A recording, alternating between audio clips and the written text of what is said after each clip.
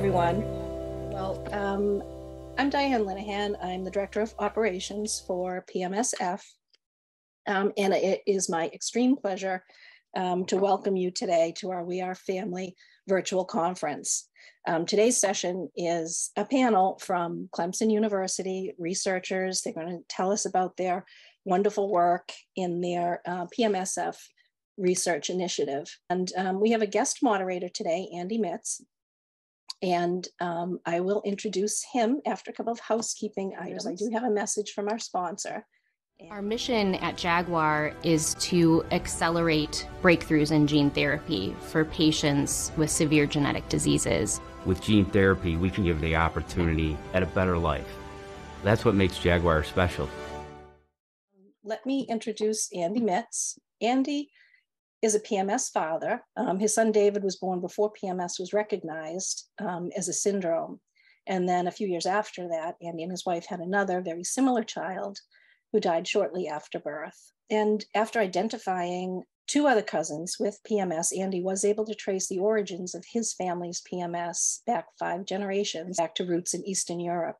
Andy's also a PhD scientist who works in brain research. And although it's not his main focus, Andy has published on genetics and molecular biology of PMS. He writes a blog on PMS science, and he encourages other scientists to study PMS-related issues. So, Andy, I want to extend a warm welcome and thanks for agreeing to moderate today. Yeah, thank you for that introduction. My primary role is to introduce Luigi and Sara. We're going to hear from these two longstanding PMS scientists, Sara Sarasua, who co-founded the Clemson University Phelan-McDermid Syndrome Research Initiative, and Dr. Luigi Boccuto, who's joined that initiative. Backgrounds: Luigi is a medical scientist who specializes in clinical genetics. He studies the molecular biology and the clinical consequences of PMS genes. He's currently a clinical associate professor in the Clemson School of Nursing. He's highly published on intellectual disability, autism, cancer, liver disorders, and metabolic disorders. His papers explore many different PMS genes and how they affect brain, kidney, liver, and other organs. He's always been an active member of our community, attending our events and conferences. He's a member of the Foundation Scientific Advisory Committee. On a personal note, I want to add that Luigi has always been generous with his time and modest about his contributions. Sara is a PhD genetic epidemiologist and an assistant professor in the School of Nursing. She holds degrees from top institutions, including University of California, Berkeley, and Clemson University. She has published 15 papers on Phelan-McDermid syndrome and is consistent and constantly seeking ways to sharpen our understanding of PMS by bringing together researchers of different disciplines to focus on our population. Her landmark paper in 2014, co-authored with Luigi, Curtis Rogers, Katie Phelan, and others, established the foundation of our understanding of what deletion size means. This and her related papers address fundamental questions.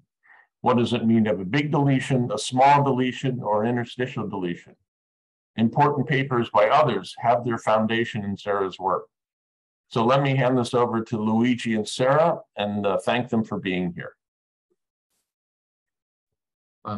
Thank you very much, Andy, for the beautiful introduction. I would like to say that I'm honored to call Andy not just a friend, but a brilliant collaborator. Andy is an incredible source of inspiration and suggestions, as our publication history speak extensively about. We're very happy to be here. We're very happy to get in contact, if not in person yet. Hopefully in the near future we'll get back in person together, but at least we're happy to establish this online contact with the families, with the foundation. And we're going to give you a brief overview of some of the projects that are currently ongoing, because thanks to our very productive activity of all our collaborators and students that Sara will quickly and shortly introduce, we're involved in so many projects. So without further ado, I'll let Sara lead you through our research initiative.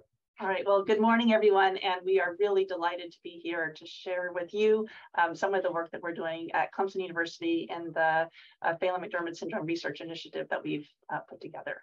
So I'll share my slides.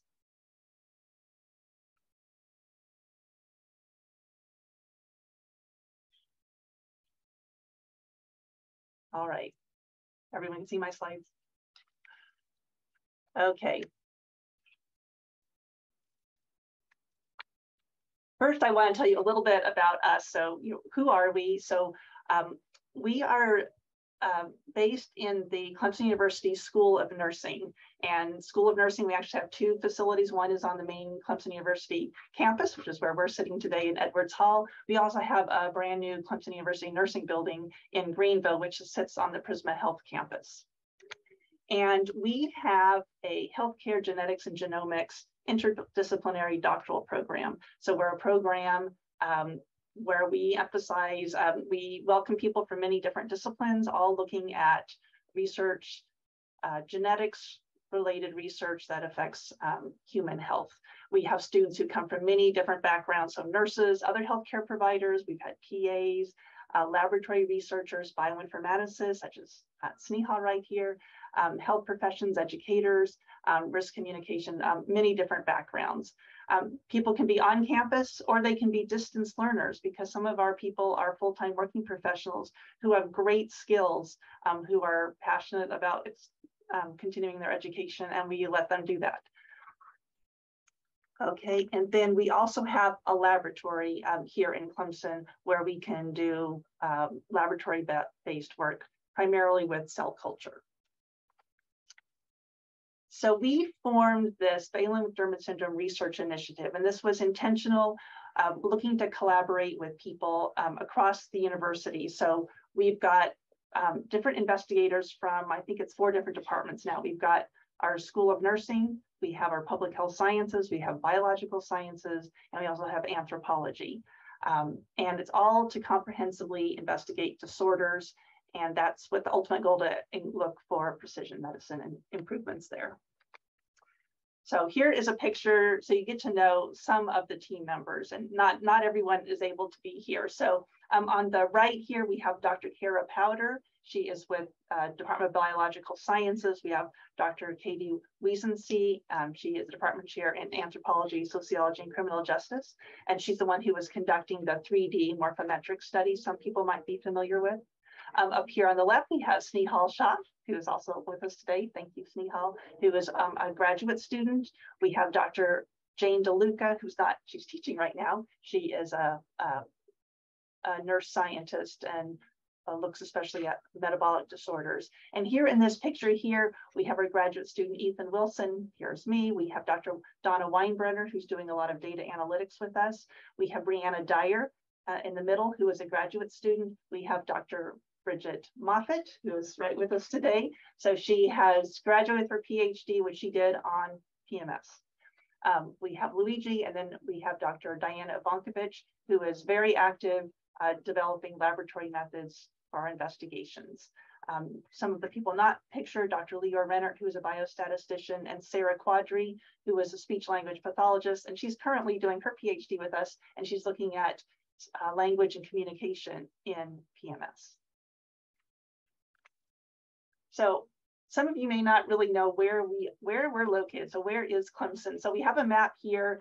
This is South Carolina. Some people may know us because of Myrtle Beach on the coast, or down here to Hilton Head, and here's Charleston. But if you go northwest up into the mountains, this area, this is where we're located. So here's Clemson's main campus. Here is Greenville, and down here is Greenwood. So this is home of the Greenwood Genetics Center. And I did my PhD at Clemson, and I did my work with the Greenwood Genetics Center, and I postdoc with the Greenwood Genetics Center. And since then, I've never really left Phelan-McDermid syndrome research. So, I guess where you get your roots is where you keep growing. Okay, and now I'm going to turn it over to Luigi, and he's going to take over from here. Okay, thank you, Sarah. So in this era after the publication of the Human Genome Project, some of you may wonder what is left to analyze in terms of genetics. And especially for families with Phelan-McDermid, the diagnosis implies already to have a genetic characterization of the main abnormality causing the clinical presentation. So what is left to do in terms of research? Based on the new awareness of the multiple genomic implications and the different clinical presentations, we developed approaches based on the idea of providing precision medicine. And these approaches were based on certain parameters. One is deep phenotyping, which means basically getting more into details of the clinical signs and symptoms that individuals with PMS present. So deep phenotyping is based on standard instruments, mostly questionnaires, standardized questionnaires, data repositories and registries like the Phelan-McDermid Syndrome Data Hub, formerly known as the PMS International Registry, because in that way we can have a more thorough data collection and also a more focused data collection through the questionnaires that will allow us to investigate better the different shades of the clinical presentation. This is important because then it will help us to correlate the phenotype, so the clinical traits, with the genotype. Therefore, the next parameter is the expanded genomic investigation. As I was saying, all the families have already received their genetic diagnosis, so they already know if their children have a deletion on the 22q13 region, or they have a SHANK3 pathogenic variant.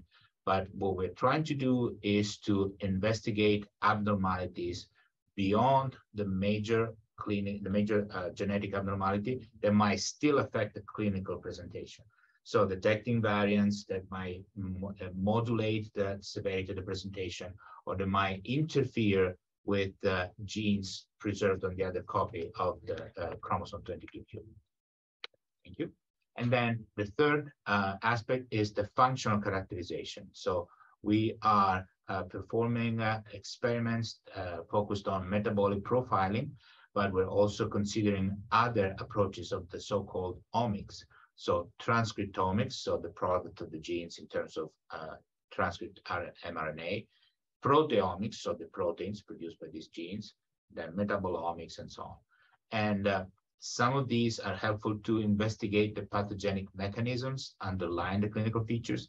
Some of these are focused on identifying biomarkers, so molecular or metabolic abnormalities that can be correlated to specific clinical traits. And then the last point is personalized treatment. So all of these is obviously focused on providing a better treatment. So identifying the best candidate compounds, identifying the best candidate subjects that can undergo clinical trials, and assessing potential side effects. So the combination of the deep phenotyping, the expanded genomic investigation, the functional characterization, ultimately is finalized to provide a better personalized treatment. So when we talk about Phelan-McDermid syndrome, we have to consider the variability in the clinical presentation.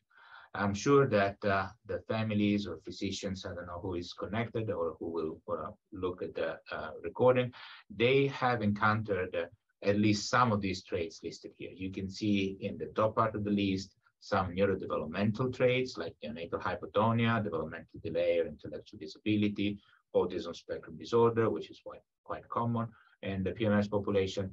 And then going down that list, you see sleep disturbances, seizures, and then we go to conditions that are not neurological per se, like kidney problems, dysmorphic traits, gastrointestinal issues. So you can tell already that there is a broad range of clinical abnormalities.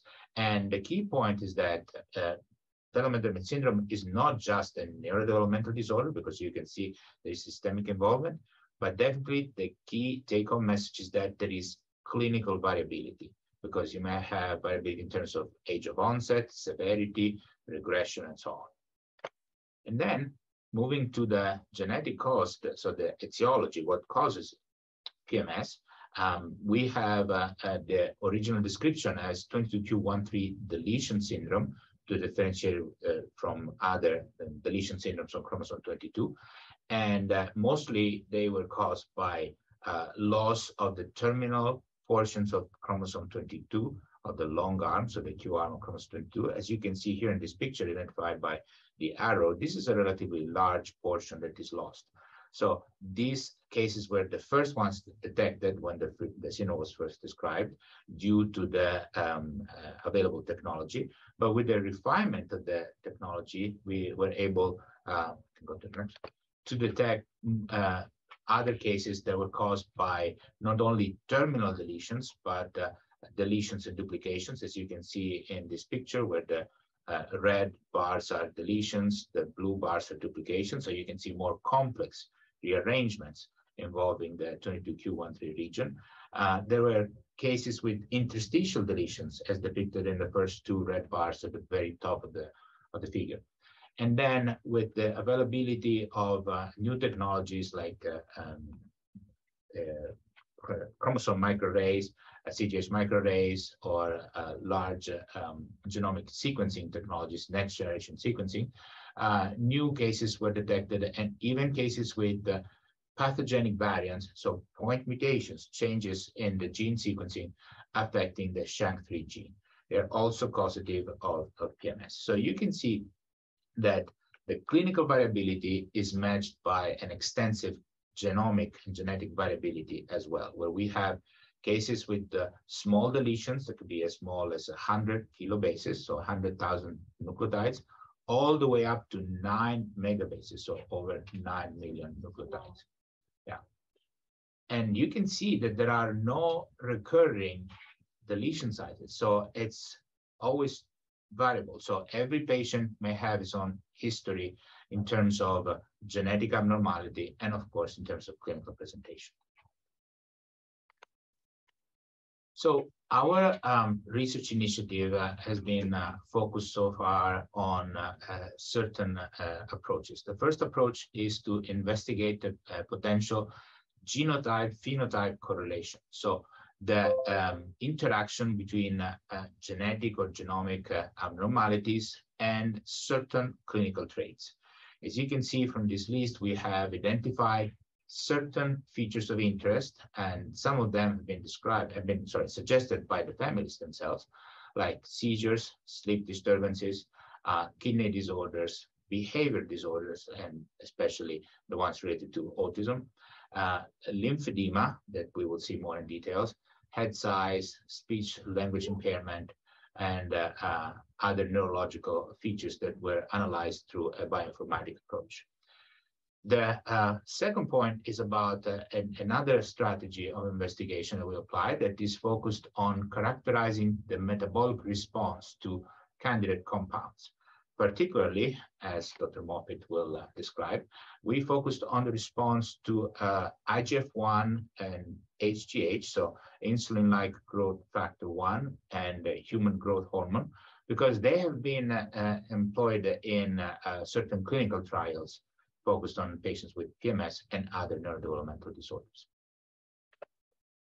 So in terms of genotype-phenotype correlation, how can we apply the approaches that I described before? So deep phenotyping, we use standardized questionnaires for remote assessment. I don't know if some of you that are in attendance have participated to some of our questionnaires. We applied this method to the study on seizures, the study on sleep. We're applying now, it's currently ongoing for the study on speech and language impairment, the study on behavioral disorders. So we use tools that have been validated. So we know that they've been used in other studies. They have been tested to be informative, to be standardized, and we apply them in order to collect the information that is comparable with other studies. And that builds up our clinical knowledge. And then we used, of course, the data hub to the registry to collect the information that was shared by the families. Then the second point the expanded genomic investigation, we looked at the correlation between size of 22q13 deletions and the severity of the symptoms, so the onset of new symptoms. We also, in some of our studies, sequenced 9 candidate genes that map in the region, in the 22q13 region, that eventually, even if they're not causing the disorder, because we sequenced these genes in patients that already had that 22q13 deletion, but they may exert a modifying effect. So they might affect the severity of the signs and symptoms presented by these patients. And then the third point is the functional characterization. So we use the technology developed by Biolog. It's called phenotype mammalian microarray. And it allows us to produce the energetic response. So to produce measure the capacity of the cells to produce energy in a certain metabolic environment, specifically the production of a molecule called NADH.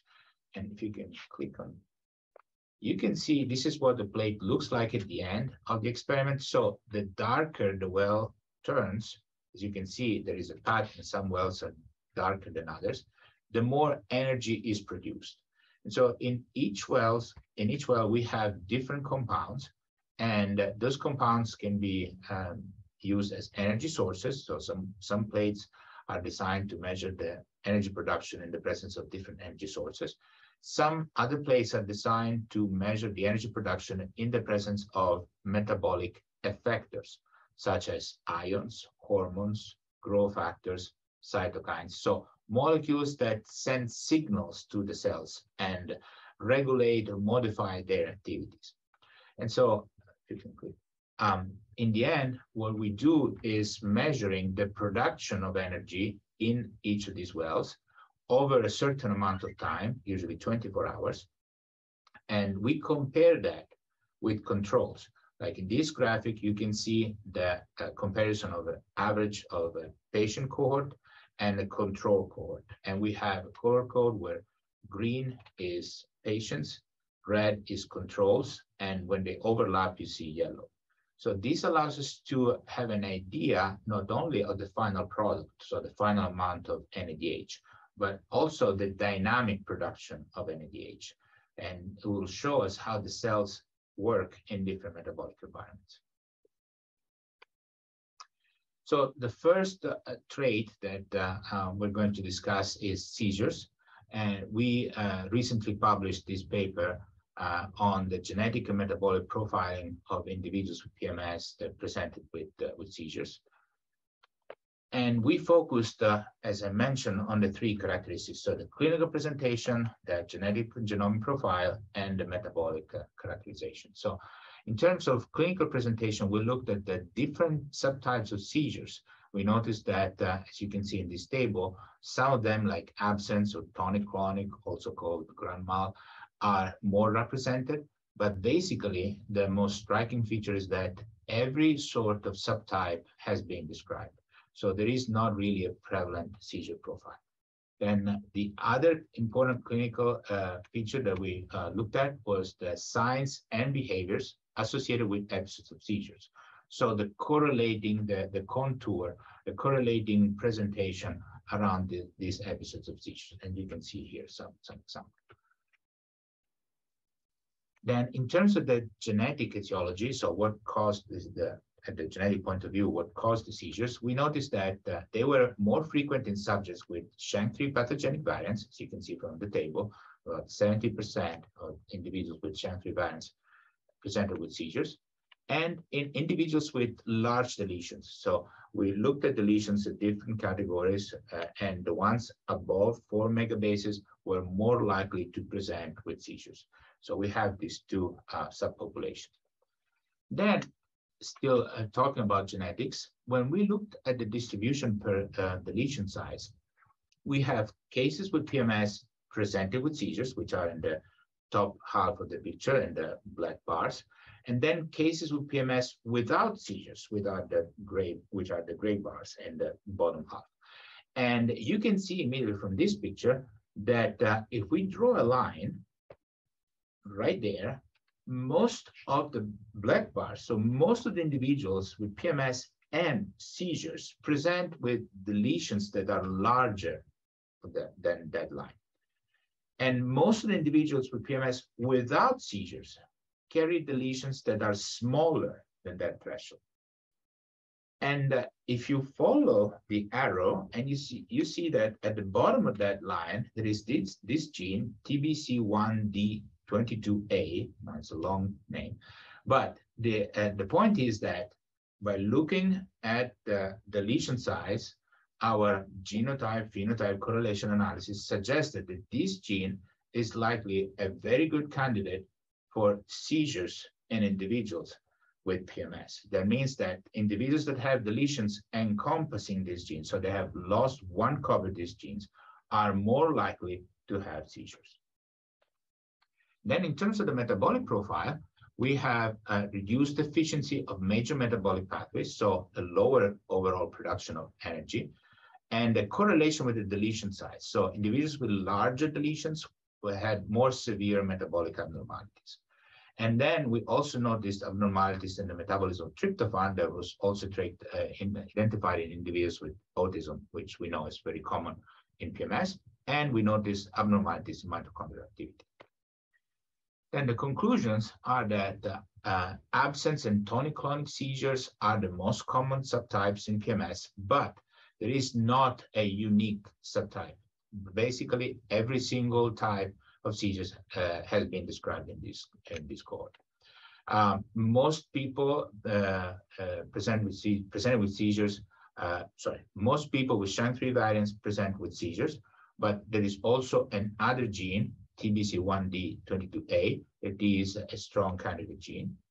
And then there are several disrupted metabolic pathways that may suggest possible biomarkers that can be used for early screening or for drug development. And with that, I would pass the word to Dr. Moffitt.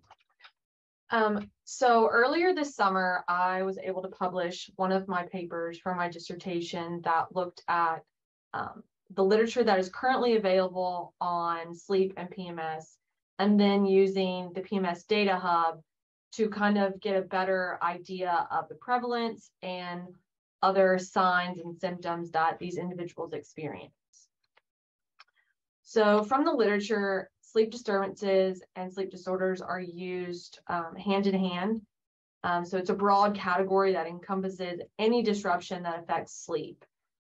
Common disturbances are sleep apnea, circadian rhythm disorders, which would include difficulty going to sleep, frequent nighttime awakenings, and then difficulty returning to sleep, as well as parasomnias, which would include bedwetting and night terrors and sleepwalking. So we know that abnormalities in sleep affect the metabolic and neurological processes of our brain. So many clinical trials are focusing on targeting these neurologic features. So from the literature that I was able to find, 85% of individuals with a developmental disability report having a type of sleep disturbance. These sleep disturbances are very common, yet a very understudied feature of PMS. This can also affect the identification, treatment, and management guidelines that families and caregivers are given to mediate these symptoms. These disturbances not only affect the individual, but they affect family and caregivers. As we know, if the child doesn't sleep, the family doesn't sleep. So using the PMS Data Hub, I was able to find out of the whole cohort, we were able to narrow that down based on the information that we had from individuals, from genetic data and all sleep data. So we had a total cohort of 384 individuals, and out of those individuals, 282 presented with a type of sleep disturbance. So that's almost 3/4 of our cohort. We also found that smaller deletion sizes, less than 3 megabases, and those with pathogenic variants in SHANK3 were more likely to experience these disturbances. So sleep disturbances was also shown to be higher in individuals that were of 18 years or older. So in our cohort, we had 60 individuals that were 18 or older, and 54 of them experienced at least one type. Individuals with PMS experience an average of 3 different types of sleep disturbances, with the most common being frequent nighttime awakening, difficulty returning to sleep after a nighttime awakening, and difficulty falling asleep. So we were able to conclude that sleep disturbances are a very common feature of PMS, with 90% of adults experiencing at least one type. SHANK3 is also the main candidate gene for sleep disturbances in PMS. And we recommended that individuals with PMS should be assessed for sleep disturbances as they are assessed for other common features such as seizures. So going off back to what Luigi was saying about personalized treatment and analyzing the metabolic response, currently we are working on looking at IGF-1, so insulin-like growth factor 1, and HGH, human growth hormone, since they're being used in several clinical trials that are ongoing with PMS and other developmental disorders. Currently, the preclinical identification of good and bad responders is what we're looking at. So we have a cohort of 48 individuals, and we separated them by the top 25 responders and the bottom 25 responders to both of these hormones. So IGF-1, like I said, is used in clinical trials, and a few case studies have shown behavioral and social improvements when it's administered twice daily for 3 months. So far, that's all clinical trials have conducted, is 3 months. However, IGF-1 poses risk for a hypoglycemic event, and currently it's very costly and in short supply. So HGH has the ability to increase the IGF-1 levels in individuals without the risk of hypoglycemic event. This has shown in a few case studies improvements in motor skills, social behaviors when they are treated with HGH instead of IGF-1. So currently we are working on the functional characterization of that. So we did endophenotyping of PMS subcohorts, so our top 25 and our bottom 25 responders for each IGF-1 and HGH based on their metabolic profile using those biolog plates that Luigi mentioned earlier. Our goal is to see if we can potentially develop a biomarker that can be used to determine better patient selection for these clinical trials, and possibly have a better understanding of what dose would be appropriate for these individuals. So we're using an in vitro assessment. So we currently have 48 individuals, PMS individuals, cell lines within our lab at Clemson that we are using to actually test HGH and IGF-1 on those. So based on just the separation of populations and looking at the metabolic profile, we determined that high responders for IGF-1 and HGH were pretty similar. So 11 out of these 12 individuals were the same between those two groups. And then our low responder group for IGF-1 and HGH was very similar as well, with 10 individuals being the same across both. So these are the parametric graphs that Luigi mentioned earlier. As he said, green represents patient, red represents control, and then yellow is the overlap. So for our high responder group, we took all of our high responders, which was 12 individuals, and we compared it to a control group of 50. And as you can see, our high responders were very high across the whole plate. And this was true for all 8 plates that we have used and tested them on. And then our low responder plates, or our low responder group, when compared to that 50 control, showed that they produced less energy. And you can see where our control group was higher in most of those wells. So in conclusion, the PMS cells showed a disruption in the utilization of energy sources, ion species, and tryptophan, which, as Luigi said earlier, is very common in individuals with autism. The PMS cohort can be stratified based on the response to IGF-1 or HGH, and we now consider those metabolic biomarkers. This stratification has the potential to allow for better candidate selection for clinical trials, ways to identify candidates that are predisposed to a better response to IGF-1 or HGH, and to hopefully minimize adverse reactions, so those hypoglycemic events that are possible with IGF-1. All right, great. Now I'd like to show you some updates on a couple other projects that we've worked on. We recently published a paper looking at kidney disorders and Phelan-McDermid syndrome and looked for candidate genes. So we looked at, in this project, this one we were looking based on what's been published in the literature. We were looking at candidate genes across, I think we had more than 200 people from the literature we were able to identify, and we currently have in progress one as assessment looking at information from the PMS Data Hub, where we're looking to see if we can identify candidate genes in addition to SHANK3 that may increase the risk for developing kidney disorders. So we'll be looking at deletion size, which is a proxy measure for which additional genes are missing in addition to SHANK3, and see if we can identify which are most related to kidney disorders. Another really interesting project we have going on right now is an investigation into speech impairments in Phelan-McDermid syndrome. And one of our doctoral students is a speech language pathologist, and she is conducting the study right now. And the purpose was characterizing the language profile in Phelan-McDermid syndrome using standardized language instruments, as well as assessing the feasibility of doing a remote data language assessment. And she is currently, she's still in the progress of doing this. This was really spurred on, with pandemic, a lot of in-person meetings. As we know, the PMS conference is now going on virtually. It's been a lot harder to do in-person data collection.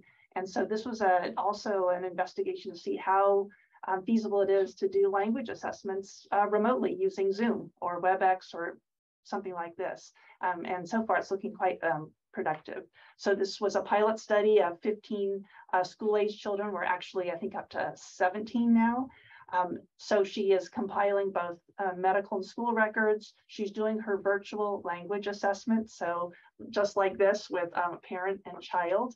And then we're collecting saliva to do some whole exome sequencing on a few of those individuals.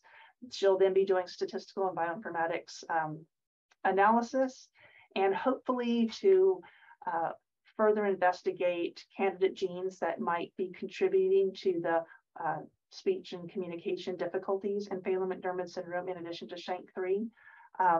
Really get a good handle on the communication profile. And from this, we hope to improve diagnosis, prognosis, and specific recommendations for speech therapy.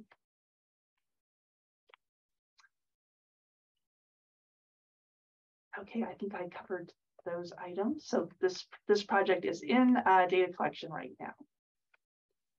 And another feature that we heard from families was of concern was lymphedema.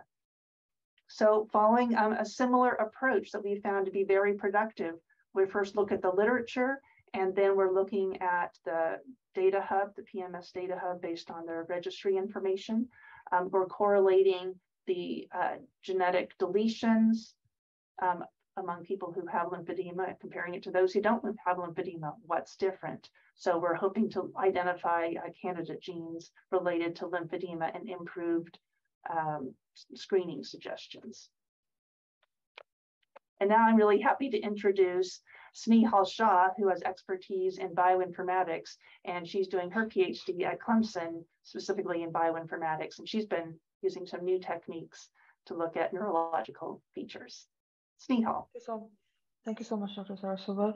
So my work focuses on identifying genes on the 22q13 region that have been associated with the commonly comorbid phenotypes of PMS, specifically autism, intellectual disability, language impairment, seizure, and hypertonia. So for doing this project, I'm using a already existing database called as the BrainSpan data, which consists of RNA sequences extracted from microarrays of brain tissues and different regions of the brain tissues. So what I do is I take the gene expressions, I find out the co-expression between them using clustering algorithm. Dr. Sarasua, could you just have a click, please? So what they basically said that genes that share same expression patterns are likely to have similar functionalities. So based on this cluster, we develop a network. These network resembles co-expressing gene modules, which basically identifies which particular module is highly expressing for autism or intellectual disability. And using that information, I try to identify potential or candidate genes on the 22q13 region that could be associated to autism or intellectual disability or seizures or hypertonia. And that's how I'm trying to identify candidate genes on 22q13 region that could be associated to these commonly neurological phenotypes and identify genes which correlates to PMS as well. So that's my project. Over to you, Dr. Sarasua.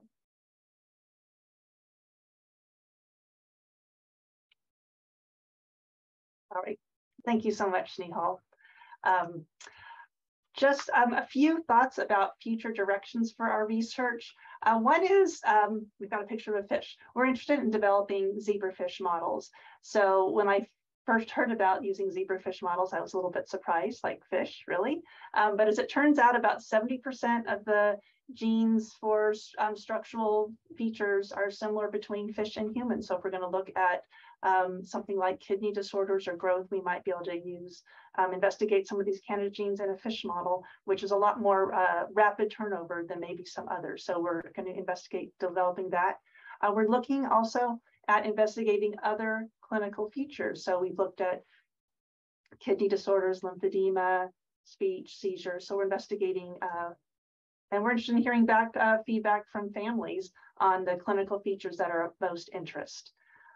We're going to expand our work using machine learning and bioinformatics approaches because those seem to be productive, especially in the era of big data. And so we've really made, I think, good use, and we'll be doing more with the PMS Data Hub. And then we're going to be doing more work looking for targets for novel treatments in Phelan-McDermid syndrome. So for acknowledgements, we want to thank the people who have Phelan-McDermid syndrome and their families who have been so supportive. When you've been to conferences, it's really helpful to talk and hear what's important to you all. We've received some grant support that we want to acknowledge. So we've had support from the Hope for 22 Q13 Gala. We've had support from Prisma Health, which is our hospital system here in South Carolina, who funded our speech study. Our college at Clemson University, our College of Behavioral, Social, and Health Sciences, who support us with an impact grant. And of course, what would we do without the PMS Foundation and the Data Hub? So we've had tremendous support resources there. So we appreciate all that support.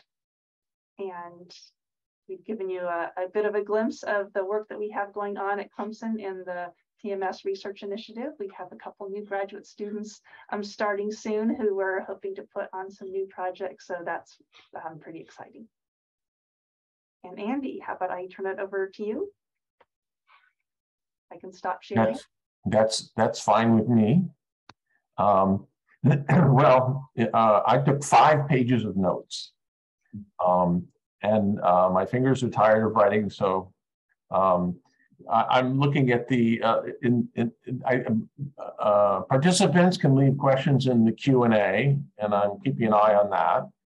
I'm not very good at multitasking, but you know, somebody raise their hand if they see something come up and I miss it. But I think, it's worth be part of my role to begin by asking some questions. And I have lots of very detailed scientific questions, mostly because this is all interesting science stuff. But I try and thinking of what might be important to parents, other parents.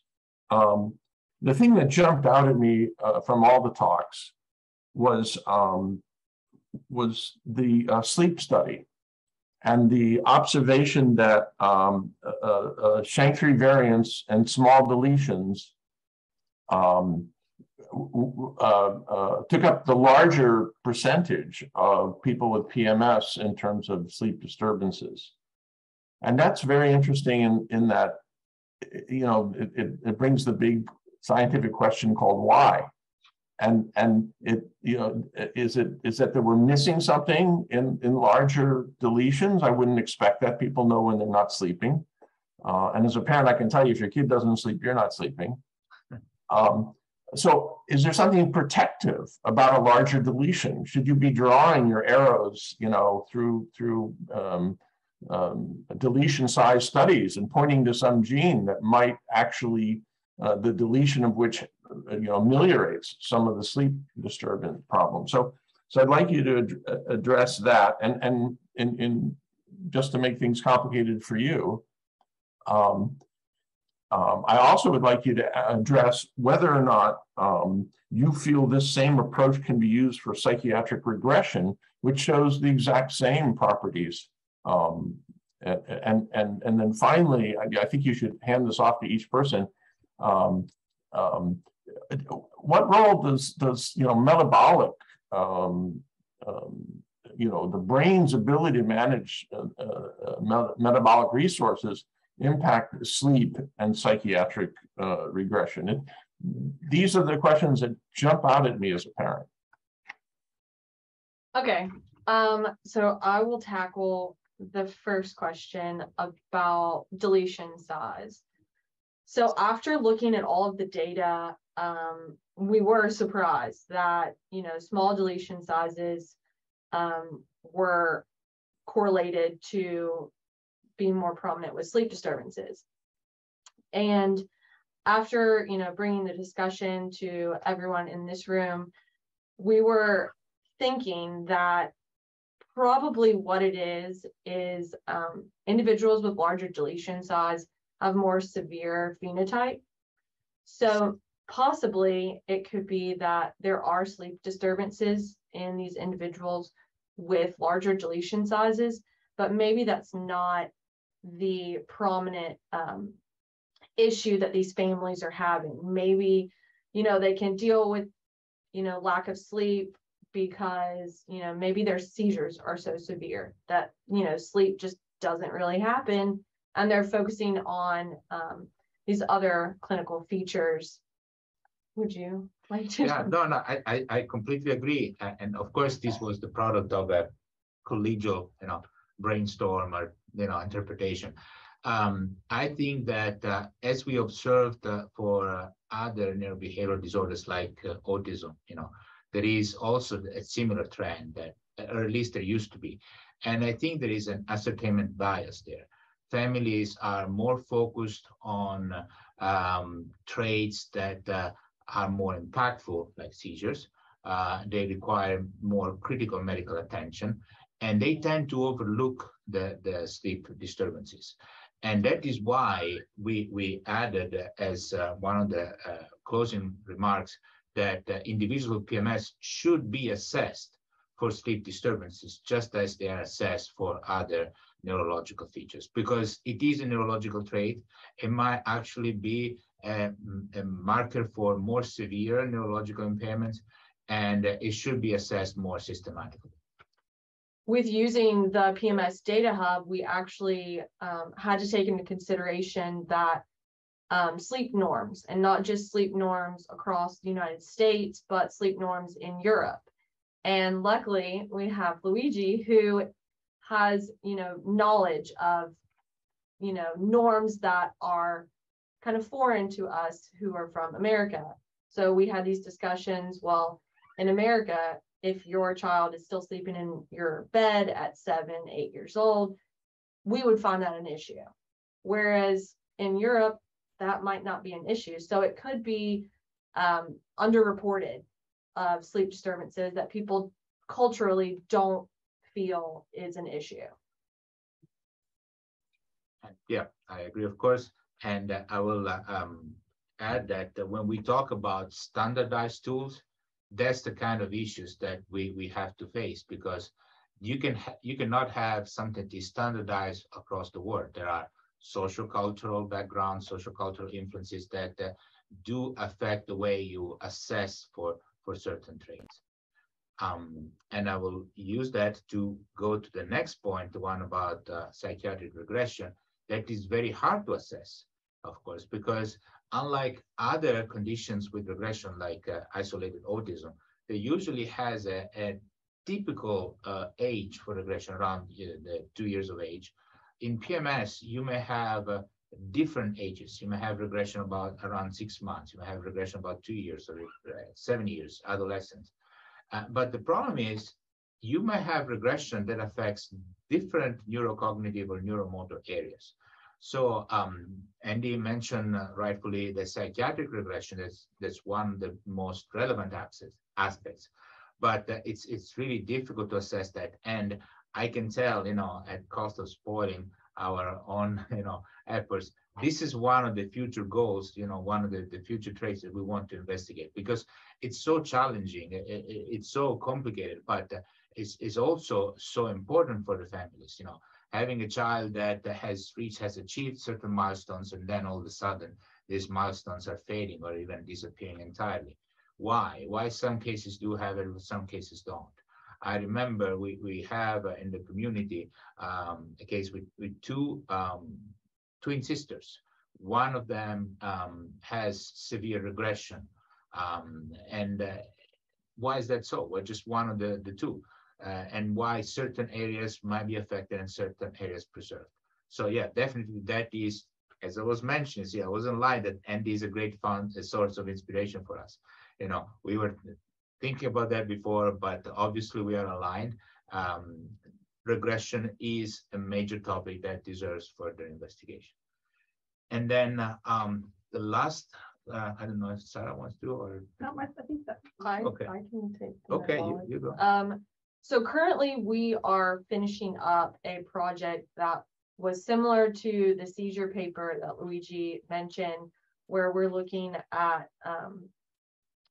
the genetic, metabolic, and then using clinical surveys of individuals with sleep disturbances. So we are looking at the metabolic profile, and from what I remember, they're complete different profiles, except for the tryptophan, which, as we've said, is very common in individuals with autism and seems to be very prevalent within our current PMS cohort. So we're working on getting that out. We're working with clinical psychologists to analyze these clinical surveys so that we can have a better grasp of correlating the genetic, metabolic, and clinical features that are experienced with this group of individuals. But we do see a difference in metabolic profile between individuals who experience sleep disorders and those that do not. Yeah. Okay, that's great. It's all really good, and it feels like out of this program that you've developed, this becomes more of a two-way street now, right? You use the data hub as an information resource, yet now you're identifying refinements to how to collect phenotype information, what questionnaires and so forth. It sounds like this is very much of a two-way street with what's going on with the foundation. And if I may add, that is a very important point, because actually, in the eyes of many researchers, using parental referral as a source of information may not seem very validated or very, how can I put that? Trustworthy from the scientific point of view, because it has not been filtered by a physician. But by comparing these different sources, the registry or the repository and the standardized questions, we can actually validate that. And we can actually, by overlapping these sources, we can say, see, you can trust when it comes to certain types of objective features, objective clinical signs and symptoms. Because, of course, implementing a protocol of data collection based on standardized questionnaires will take time, will take resources. And if we already have data of comparable quality in the biorepository, by comparing these two things, we can validate that the repository, like the registry, or we can say, we can send out a warning like these sort of features might not be as accurate as the ones that we can collect through standardized questions. At least we know. So it might be a way to improve the registry, or it might be a way to select the type of data that can be used from the registry. And I would like to add on for that two-way street is I think it's really helpful to hear from families what features they're most concerned about. So when we hear that, then we can put some effort into investigating those features. So we would welcome that to hear what are the clinical areas that families are most interested in having explored or better understood. Well, I hope that people listening today and the people who watch this recording later take the time to sit down and see if there's something they can think of that would be amenable to the kinds of work that you're doing. On a different note, this is one of my favorite questions. If you won the lottery for $10 or $100 million, what would you be asking for? And I want to give you, try to help you with the answer. And 6-7 years ago would have been a microarray for everybody, with Phelan-McDermid syndrome. Last year it might have been a whole exome sequencing for everybody with Phelan-McDermid syndrome. But now you have RNA-seq and metabolomics and all these other, highly informative, highly detailed, personalized information. And of course, you're building your bioinformatics ability to manage all that data. So, maybe your first million will be another computer. But, I'd like to hear from you. What do you see as funding priorities for large things, for large scale?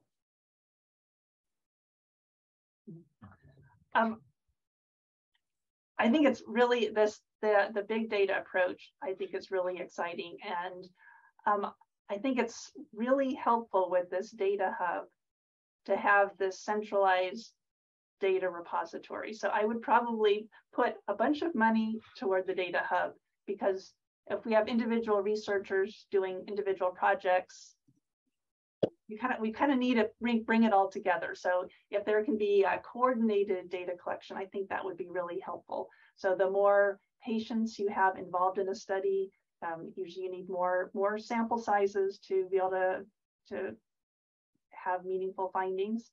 And I think probably putting money into bioinformatics expertise, big data analytics, statistical expertise will be a big factor. So definitely that would be one. And I would add along that line, you mentioned whole exome. I would push it even forward, and I would say whole genome for everybody, but also probably whole epigenome, like looking at the non-genetic factors. Epigenetics is sort of an interface between our genome and our environment. So trying to characterize all the elements that might eventually affect the clinical presentation. We now have the knowledge. We're having, we're acquiring the tool. I'm saying acquiring because it's not available. The inexpensive cost in the market. So it's a process. And now it's time to put the pieces together. Some people may wonder why we are insisting so much on genetic components once we already have a genetic cause. We already have a deletion, we already have a point variant. Why we are insisting? Because of the variability. Because the diagnosis doesn't answer all the questions. And you mentioned a perfect example like regression. Why some patients have similar deletions or similar point mutations, why some develop regression and some don't. So there must be something else. So in order to get to that point of providing precision medicine, we need to acquire all the information. That genomic information, even beyond 22q13, epigenomic information, and eventually also environmental information. I would agree. I'm more lab focused, so I would say I would like that for incubators, so I can grow PMS cell lines and be able to, test all these new drugs that are out on the market to determine, what works, what doesn't, what works for this person and doesn't for the other. So definitely all of the above. And if I might add something, I know it may sound cheesy, but in the end, the best resources that money can't buy are still human resources. So I just want to say we're so happy and so proud we're able to hire our Bridgette, our Dr. Moffitt, right after her graduation, her PhD, because as you might have noticed from this presentation, her brilliant skills put to work on PMS are really allowing us to make such an amazing progress and to improve our knowledge so much. And I think this is valuable more than any machine. Well, I want to comment as somebody who does train people in science that your presentation, Bridgette, was really excellent, and Thank you. I see that their time in training and efforts in having you join them were well spent, and that's nice. I wanted to touch on some things that other people have asked me. I get a lot of questions among the families. Being a PMS dad, I'm on the family page, and I get a lot of questions, and so I'm relaying some of those. And one that comes up often actually are questions about diet and questions about environment. And full disclosure, Luigi invited me to contribute a small amount to a paper on the role of environment in genetics. And so, but I would like to hear from him your knowledge about how things like diet impacts or potentially impacts Phelan-McDermid syndrome presentation and people's issues. Well, thank you, Andy. And it wasn't a small contribution at all. It was very important, by the way. So there are no systematic studies on diet and PMS, and that's a problem. But there are studies that focus on certain genes or certain presentations that might be more prominent in individuals that have lost certain genes. Of course, if we consider larger deletions, there are more genes lost, and therefore there are more pathways, more metabolic pathways disrupted, and therefore there is more margin for dietary factors to have an impact on a clinical presentation. I like to cite the case of PMPLA3, which is a gene that is quite proximal. So it's about 4.5 megabases from the telomere, which means about 4.5 million nucleotides from SHANK3 at the end of the chromosome. And that gene has been well known in the field of liver disease. Now, individuals may carry variants in that gene, but if you lost for the 22q13 deletion the copy of the gene without variant, you basically unmask the variant on the remaining copy. So this is a condition that taken individually wouldn't seem very relevant, because if people are heterozygous, so they're carrying one copy of the gene with the variant, they might not have a high risk of developing liver disease. But of course, if that one copy is the only copy, then the impact is high.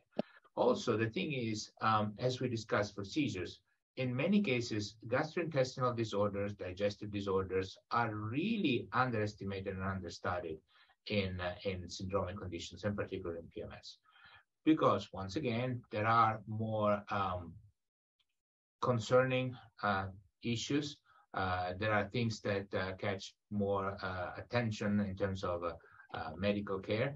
And so parents or caregivers or even physicians don't have the possibility of properly observe and characterize gastrointestinal issues. But the problem is that they might reflect on other features. So if you have a liver disease, you might have a problem in metabolizing several compounds, including drugs. Therefore, the standard treatment for certain neurological features, such as seizures, might be less effective in individuals with PMS because their liver is not processing the drugs properly. And that includes, for example, another gene, CYP2D6, that is part of the family of liver cytochromes that are the enzymes that really process and metabolize drugs and other compounds. So the impact of the diet, as for many other things, is always variable and depends on the genetic background of the individuals. But there is a way to categorize certain types of predispositions. So in the PMS population, there are individuals that might be more sensitive to diet factors, like a fat diet, a fattening diet might affect your liver. And therefore, if you already have the PNPLA3 variant and you're not following a healthy diet, or you're not removing fats from your diet, you may be more at risk of developing a liver disease. Diane, I'm happy to turn it to you, and I want to thank first. I want to thank all the speakers. It was really it's exciting for another scientist, but it's also, I hope, equally exciting to all the families that so much is being done and being done on a broad scale and with mind to expand it even more. That's thank you all for your work, and here's to seeing even more great work coming out. Diane, thank you for taking over. Thank you so much. Thank you, Andy, and thank you, everyone. Thank you all so much for what you do. Thank you. Thank you.